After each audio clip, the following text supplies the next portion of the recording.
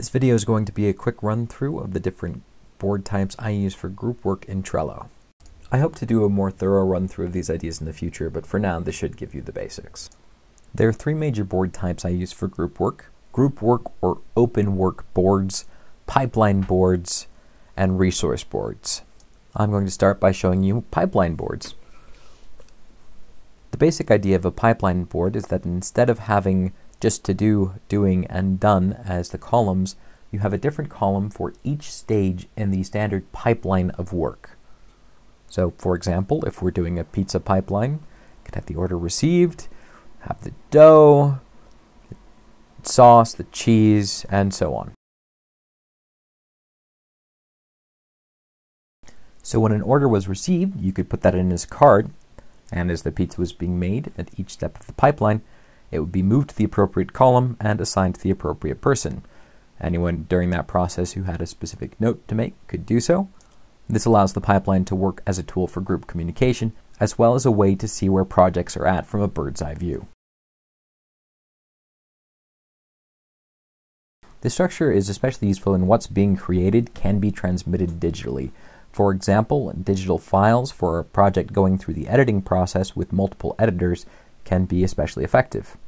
Each person can drag and drop their copy after edits, and the attachments are automatically arranged chronologically.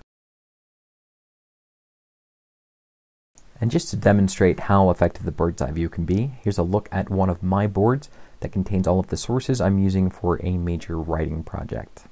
These sources are arranged by what status they're in for me. Some of them still have to be retrieved, some are in my possession but still need to be reviewed, and so on. This makes it very easy for me to see what needs to come next, where there might be some holdups in the system, and it ensures that none of my individual sources fall through the cracks. In many cases here, I can actually upload a digital copy of the source I'm using. In other cases, I simply make a note that I have it in print and in my possession. Next up, we have group boards. The idea of group boards is when there is work that can be done by any number of people, but it hasn't officially been assigned, that there's a place where it can be thrown and people can claim it. This is especially useful when the work being done is voluntary. It can then work as well as a resource and note page for that group for any additional information that would be really useful for them. So any files that everyone on the team is likely to benefit from, notes, official policies, etc. In its simplest form, a task would be put up, any details for that task provided within the note itself. Any attached files that are useful would be included, and when someone felt up to doing the task, they would assign it to themselves and move it over to the doing column. Due to the nature of these boards, it's a really good idea for anyone who's in a supervisor or overseeing or organizational position to subscribe to the board as a whole. And if you create a card and need help with something, for example, it's a good idea to subscribe to that specific card so that you can know if someone claims it or leaves a comment on it. The last board type I'm going to show you is what I just call a resource board, and this can be any number of things.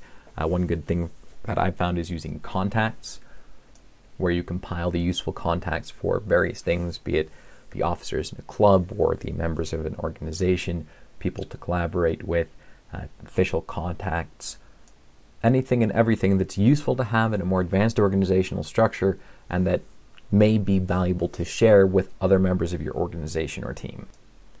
Of course, this isn't the only way you can use a resource board.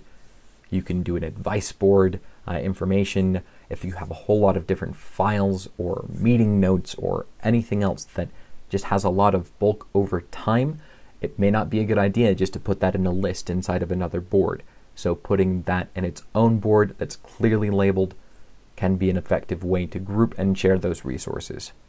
For those of you working on a project with me, that overview should, if not quite making these crystal clear, at least make these boards comprehensible as we start to use them. Please do let me know if you have any questions, thoughts, or concerns.